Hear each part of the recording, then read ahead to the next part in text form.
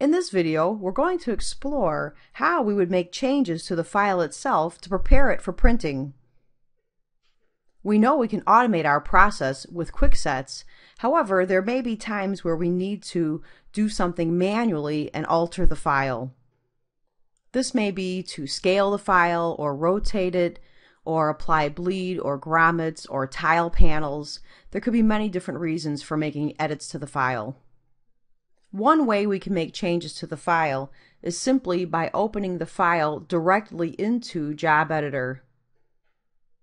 Here I have the checkbox on, Open in Job Editor.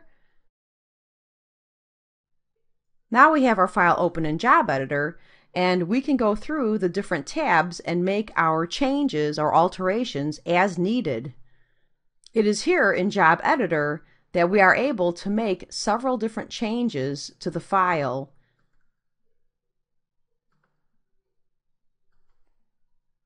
Once we've modified the file to our liking, we would simply submit this job back into the RIP queue to process.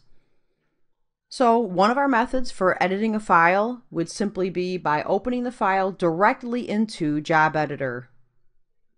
A second method for editing a file would be to select the file, right-click, and go to Job in Job Editor.